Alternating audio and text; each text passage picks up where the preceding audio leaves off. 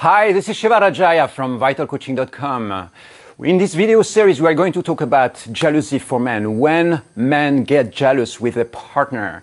And we are going to try to give you solutions to deal and master these jealousy feelings that might be popping or outbreaking in your life. So the topic for this specific video is why you get jealous. One of the core ideas to break through your jealousy patterns is to understand how these emotions work inside of you and in the collective as well. So I'm going to take you a little bit on a journey here so that we can track back where the jealousy patterns initiated. So imagine that we are in the beginning of the human race, 400,000 years ago in the plains of Africa, and we are living in tribes, right? Maybe in caves, just dealing with the survival needs and the needs for the planet to survive, for the humankind to survive. It means that right now we might have been on the brink, on the limit of extinction many times. And so nature is programming us to give children the highest possible chance of survival. So imagine that you are there in the plains of Africa and you have a partner, a female partner, 3 children and yourself. So the highest chances of survival for these kids is if the male stays present in this relationship, in this family module, right?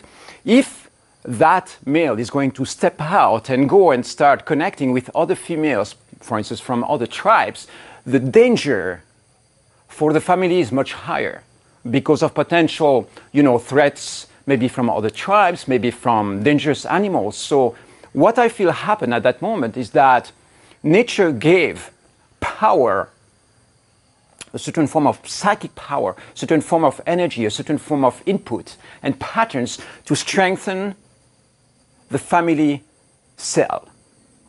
Why? Because if the family cell was not strong enough, the chance of survival for the children would be much lower. So here is what I feel happened at that moment. At that moment, the jealousy patterns were embedded into human consciousness to strengthen the family, to be able to keep the family together, okay? And so how does it look like? It means that if the female sees the male stepping away, she's going to project a certain form of psychic energy or demand or pressure to control that male, to bring him back into the family cell. So what we're talking about here is a jealousy pattern. Jealousy originally means wanting to get it right, okay? It comes from the word zealous. Zeal is like the desire to get everything right. So when you track it back, it's a desire to hold things together, to control things together. So what I'm saying here is very simple, is that jealousy is a positive force, originally a very positive force. And if you transfer the same pattern here, that I expressed for the female, for instance, trying to keep the male in her field, the same goes for the male wanting to keep the female in his field. Because if the woman runs away or gets entangled, sexually connected with other males from either the same tribe or another tribe, the chance of survival for the children is much lower. She has to prioritize the family so that the chances of survival for the kids are much higher. So you get that? This is a very simple pattern. So I honestly feel that this is where jealousy originated. It's a tribal behavior. If you look at a tribe of gorillas, for instance, how they relate to each other, my guess is that jealousy is going to be present in the same kind of form. An alpha male is going to try to keep the females together close to him so that the semen that these females will receive are the semen from the strongest, the alpha male in the tribe. Okay, so that's a little bit of a deviation from, human behaviors because we don't have, the same kind of dynamics exactly as the gorillas have.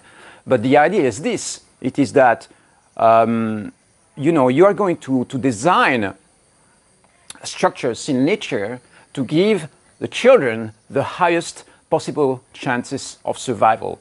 Because at that time, 400,000 years ago in the plains of Africa, if we didn't, if the children, were dying at a high rate because of dangers from